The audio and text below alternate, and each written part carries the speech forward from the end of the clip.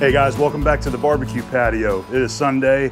Abby and I were going to be making some barbecue today, and we're going to be smoking a relatively small pork butt over here on the Hasty-Bake Roughneck. This is going to be our first pork butt roast that we smoke over here. We thought that we would share it with you and see how it comes out at the end of the day, all right? So we've already got the roughneck kind of ready to start loading up here. Got the charcoal basket emptied. And what I'm going to be using today, this is a combo that I seem to really be enjoying. I like to put these B&B char logs down there in the bottom, and there's still some left in this bag, so we'll probably just use up all of these, and then we'll top it off with the Hasty-Bake lump charcoal, and then we'll also have some pecan wood in the mix there as well for our smoke flavor today. So how about we get to it?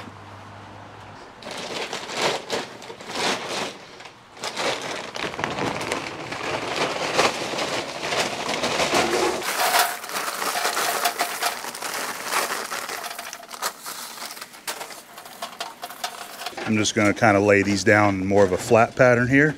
Not using a lot. This was what was left in the bag, but this is going to be just fine right here.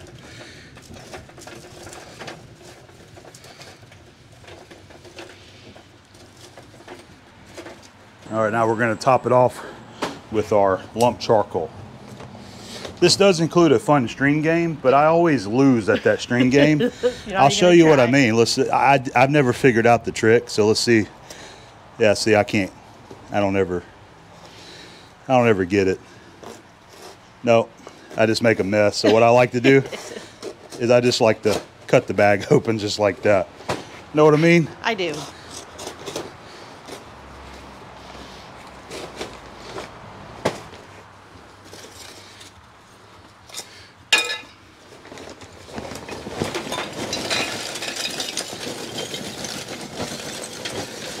It's okay to just fill this guy up, because whatever doesn't get used goes into all of the barbecues right behind it.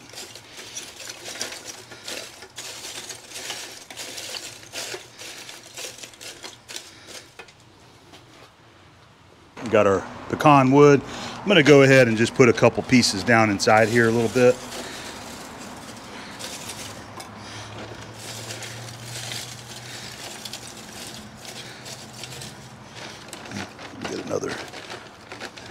I don't want a gigantic chunk. How about something about like that? Kind of put it down in there, like so. All right, and I actually want to take a little bit more of our lump here.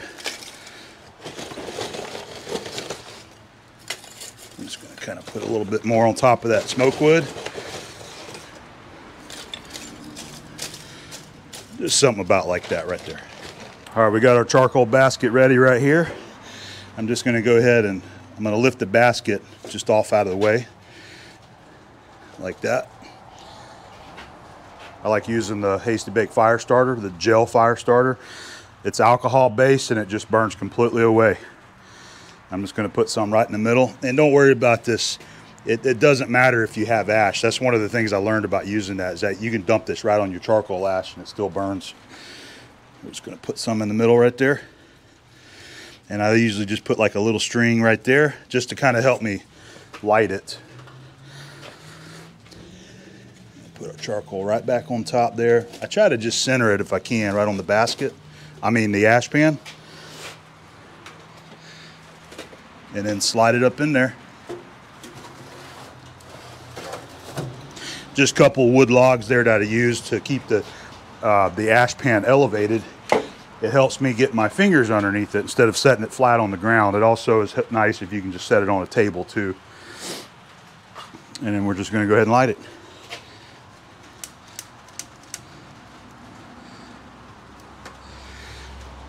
There she goes.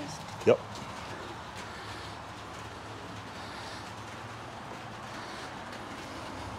So that'll probably take, you know, it usually takes anywhere from about 30, 45 minutes to get the smoker leveled out where you want to. So that's what we're going to do now. We're going to enjoy this 100% humidity out here in the Florida summertime. We got rain coming through, so you may hear a little bit of that today. We got thunderstorms all around us, but this is what we wanted to do today, is cook some pork and just kind of relax today on our Sunday, on our day off. That's exactly right. Yep, we'll bring you guys back and show you what we're gonna do once we get our pork set up here. So while the roughneck is over there getting hot, we're gonna go ahead and season our pork butt. So this is the one that we picked right here. This is one we picked up locally from our Publix. Relatively small pork butt. This is just over 6 pounds. This is a great size for a couple or a very small family. Of course, you know, you can get much bigger if you want to, but we saw that and thought that's the perfect size for us. We're gonna be making pulled pork sliders, and we're probably gonna have leftovers and make some pulled pork macaroni cheese and pulled pork. Tacos, yeah, something. Yeah, so you name it. So let's go ahead and get it seasoned.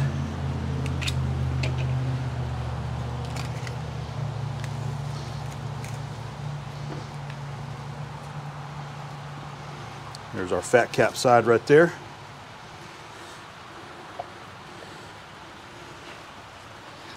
And we're going to trim that one little piece that's not hanging off, you know, about like that right there. Now what I like to do, I like to score the fat membrane, and then we're going to bind it with some mustard right there. So we can just go in a, you know, a grid pattern like that. I like to do something about 3/4, maybe about 3/4 inch square grid on there. I just think it looks great, and I like smoking mine with the fat cap up. A lot of people like to do fat cap down, especially if you're using bottom heat like we're using, but I just really love the texture of the fat cap like this. So it's just a personal preference for me. Just cut this little grid pattern here. I think it looks really great whenever it starts really cooking in nicely. Just about like that right there. I'm going to start with the bottom and the sides. Just going to use mustard as a binder. You don't have to use mustard, but I really like it. I think it works great as a binder. Gives it a nice vinegary touch there on it as well.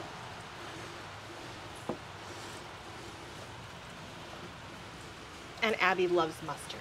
Oh yeah, Abby loves her mustard. We both really like mustard, but I just think mustard works really great as a binder for any meat. I mean, I even use it on beef. Some people don't agree with that, but you can do it however you like. Some people use water, oil. It looked like some lightning, didn't it? It was lightning. We're gonna be out here doing some thunderstorm barbecue today. Oh yeah.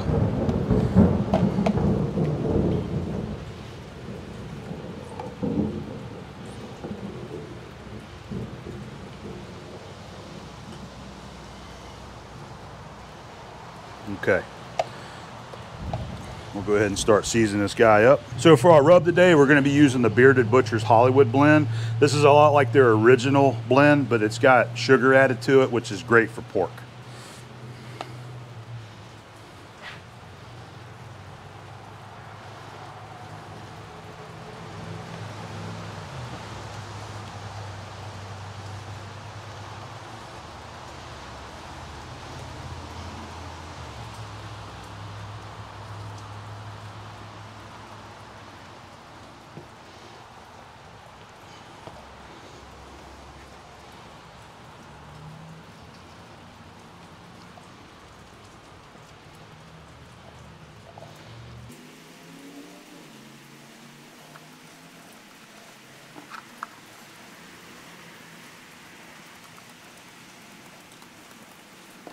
All right, and then the last side I'm gonna do is the fat cap side. I did that last so that we could stand this up, and then the seasoning will look kind of uniform on the top without all my handprints all over it.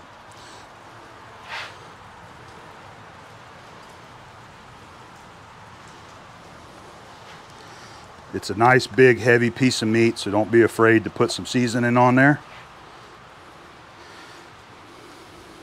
That's looking pretty good right there.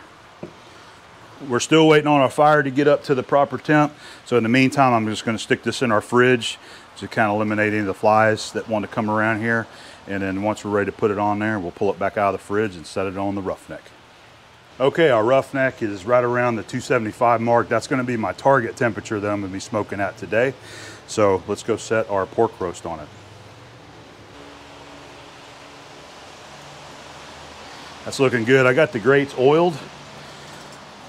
I'm going to try to be quick about this. I'm going to set it on there just like that. And I've got this temperature probe I want to stick in here.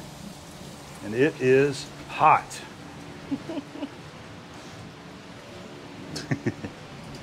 Sometimes you forget about that.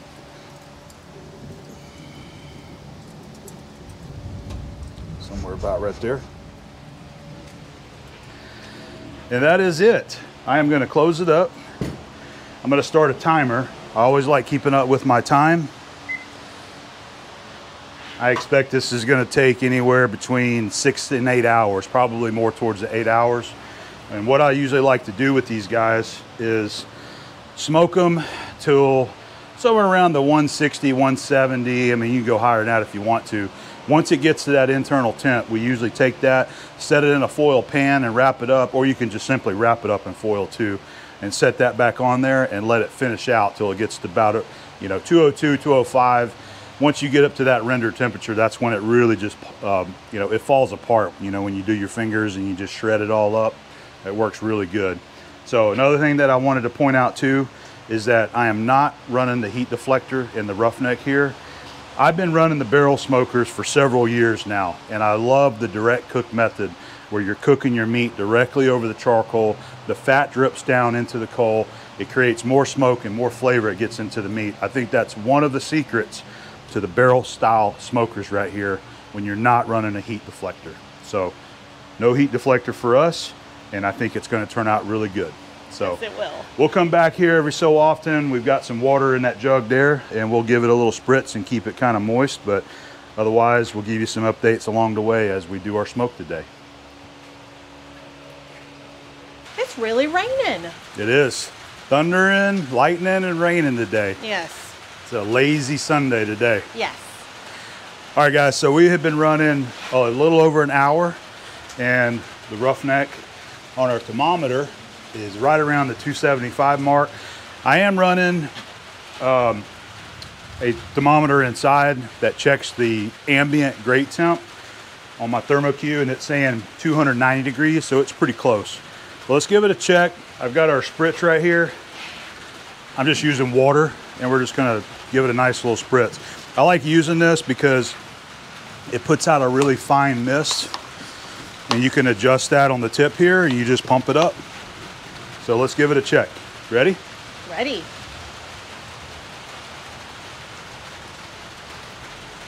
Oh, it's smelling so good. It's looking good. Yep. All right, we're gonna give it a spritz. All right. Just gotta be careful that you don't do that too hard and wash your seasonings away. All right, that's it. We'll close it up. We're just gonna keep checking this about every hour or so and just making sure everything's looking good. Our internal temp is around 76 degrees right now, so we have a long ways to go for our pork butt here. We'll check back in a little while. All right, so we've been on here for 4 hours now. It's showing an internal temperature of 165 degrees. I think this is gonna be a good point to go ahead and put it in the pan and cover it up and let it finish. So let's check it out and see what it looks like 4 hours in.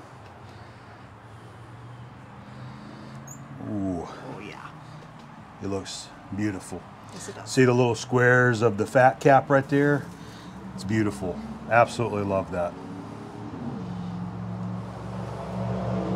Yep. But we're ready to go. We're gonna go ahead and remove it, put it in this full pan right here and wrap it up. All right, we're just gonna remove the probe. All I gotta do is just every hour or two, just check it and see where it's at. So we're gonna go ahead and pull that guy out. And I'm gonna use our towel here. Pick it up, set it on that pan right there. All right, we're gonna close this up. It smells so good.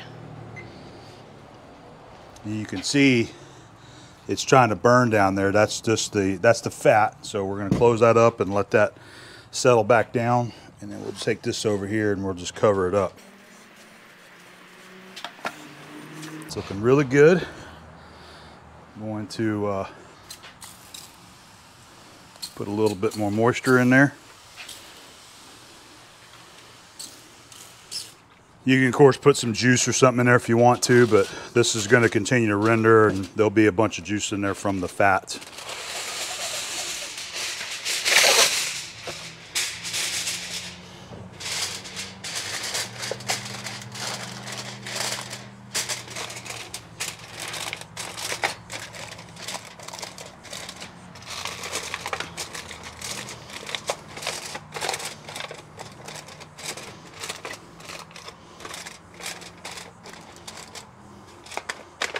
All right, now we'll just go put her back on the roughneck. That's just that fat that's smoking. You see right there, I was just trying to clean some of that off.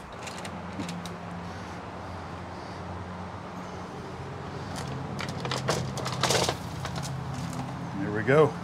Get tender, baby. Yep, I'm just gonna let it keep cooking and tenderizing. Like I said, that smoke will die down once it kind of settles down. It heated up from us opening the smoker up, pulling it off there, and it started burning that fat down in there. But that right there, that's that smoke that I'm talking about that I like on the food. When the fat from the foods drip down onto the coals, yes, just adds to the flavor. Yes. So that's why I prefer to try to not run the heat deflector all the time, is just leave it off and let that fat burn in there and help smoke the meat. So we'll just keep monitoring this. We're gonna check it every hour or so and make sure that it doesn't get, we're just gonna wait for it to get nice and rendered down. It's probably gonna take another 2, maybe 3 hours, and it should be completely finished by that point. We'll bring you back and show you that whenever we get there. All right, so we've been running just over 6 hours. I think it's time to go ahead and pull this guy, so we'll go ahead and pull it off and give it an inspection and probe it and see what it's like. By the way, the probe for our thermocue says 285 degrees, so it's been running really good all day.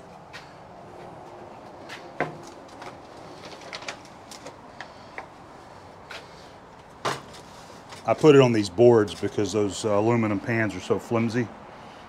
All right, let's give this a peek.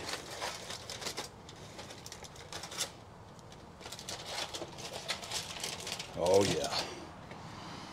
It's looking good. I can see the bone right here poking out. It should be ready to go.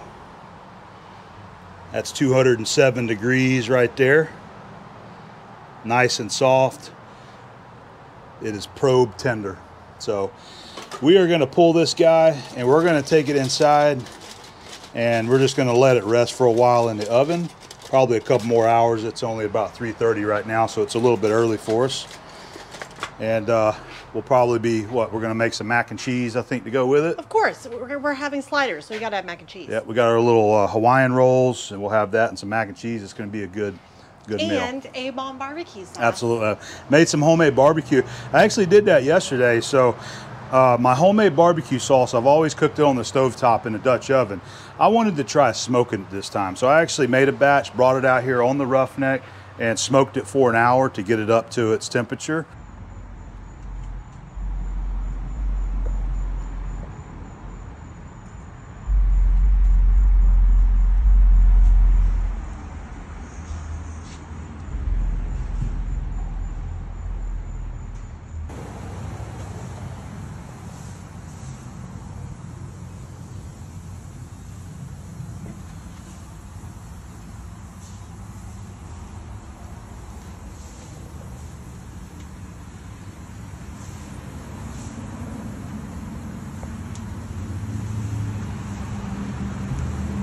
And I think it turned out pretty good. It did. So we're going to be testing it out today now that it's cooled down. Yes.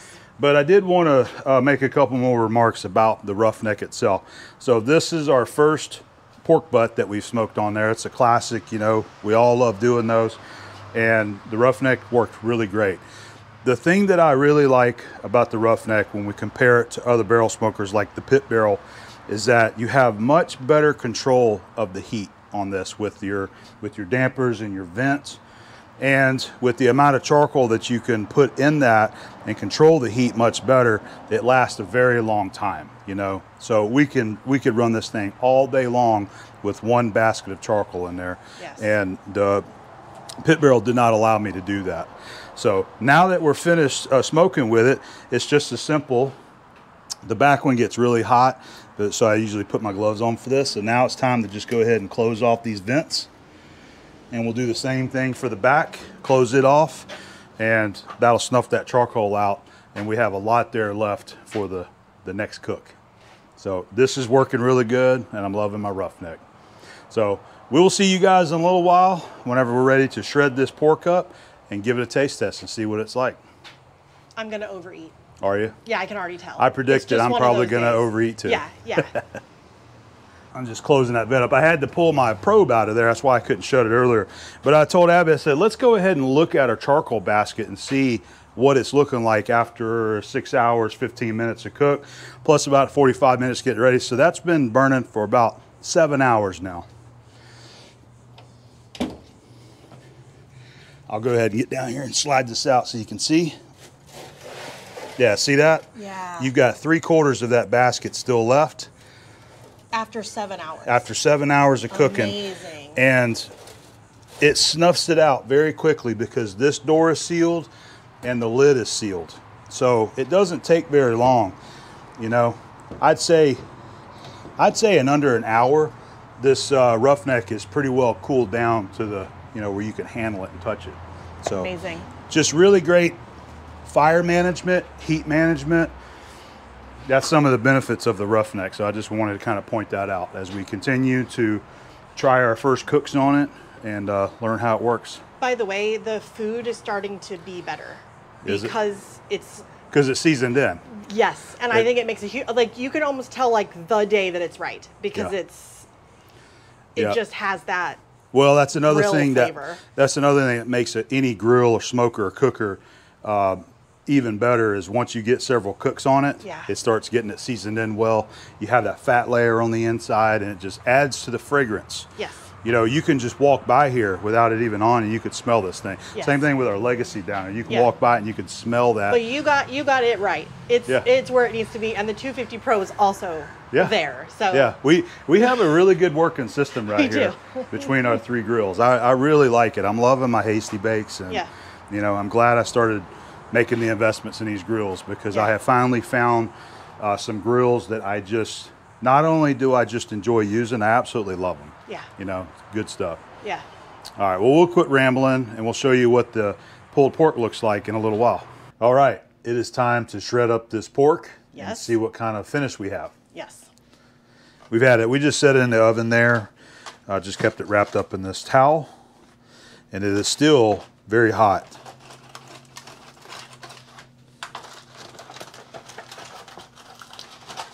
It smells so good. Like. Mm-hmm. It does smell very good. It's a nice size roast for us. Yes, it is. All right, see, there's your bone. That's gonna pull right on out of here nice and easy. Just like that. Nice. Mm-hmm. And, are we ready for it? We are ready. Go. Let's see how it shreds up. Just like you want. Look at that. Mm-hmm. It's all that juice in the bottom there that's... Exactly. And see, I like having the fat cap up here kind of mixed into all of the pork. I think it's just really good. All right, I'm going to go ahead and give this a taste test right here. Mm-hmm. Dynamite. Oh. It's good. Well, of course it is. Would you like me to... yeah, to feed me some? Feed you a little piece. There you Please. go. See what you think. It's so good. Yeah, that's good. But you see how easy all this shreds up? I'm sorry, I was like paying attention to my bite. It all just pulls very easy. I think this is one of my favorite. I say that about everything you make, and this is one of my favorite things. You can see this is the bottom where it was sitting over the heat. You might have a few spots like that where it's a little bit tougher than the rest of it, but that's still good right there. And some of the people in the family, like, they love eating that. Yep. But generally, if you have your heat right, which we did today on the Roughneck, yes, it did really well. So we'll just continue to shred this up right here, get all of that juice mixed in there. And then stuff our faces. Yep, and stuff our faces. But this is a win right here. I gotta have another bite. Please do. Was that Pitmaster privilege? It is. So this is delicious. We're gonna eat our meal. The Roughneck did a great job today smoking this pork roast. Look at that 6-pound roast. We got a whole pan of meat right there. It is awesome. All right. Time to eat. It's time to eat, and we'll see you again on the back patio, all right?